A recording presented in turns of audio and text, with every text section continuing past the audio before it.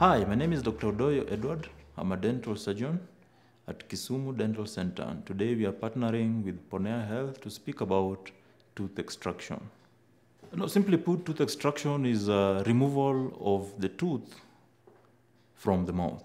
Some of the reasons your tooth may get removed are one, if the tooth has undergone some damage because of decay or because of trauma, or a tooth may be removed as part of some other treatment. For example, if you have teeth which are crowded, meaning your teeth are not fitting well within the jaw, they may be removed to create space to allow for alignment of the other teeth.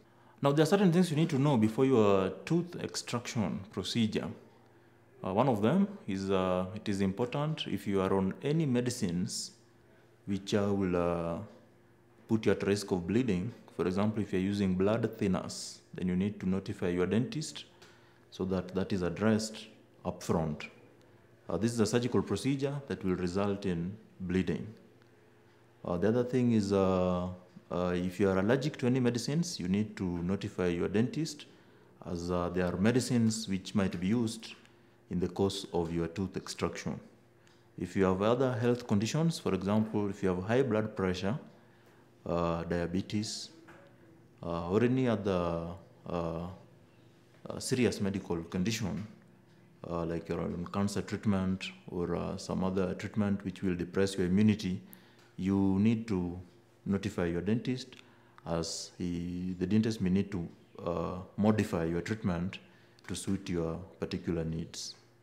Now, so after your tooth is removed, the healing should progress uneventfully, but there's some red flags that you need to look out for that may necessitate you to go back to the dentist for a re-evaluation. One of them is if you have prolonged bleeding, meaning you still have active bleeding 24 hours after your tooth is removed, you need to visit the dentist. Some pain after the tooth removal, minimal pain is expected, which should subside by the third day and is usually controlled using some pain medication. If you still have severe pain by the fourth day after your tooth is removed, you need to visit your dentist for re-evaluation. Now, there are some conditions that may arise after your tooth is removed, which let me call them complications of tooth extraction.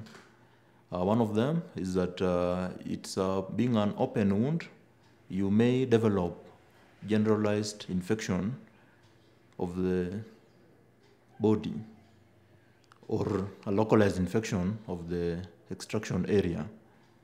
Now, this may require re-evaluation by your dentist. If you have prolonged bleeding, as I've already explained, you need to consider it a complication which may need to be readdressed.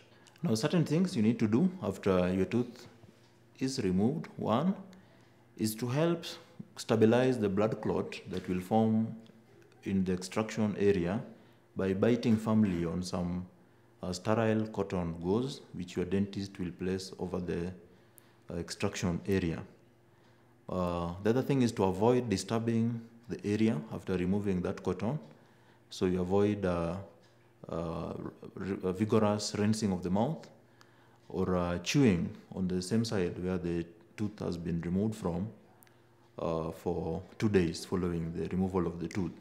Thank you for viewing this episode, and we invite you to join us again and check out our next episode. You can access our services by booking on poneahealth.com.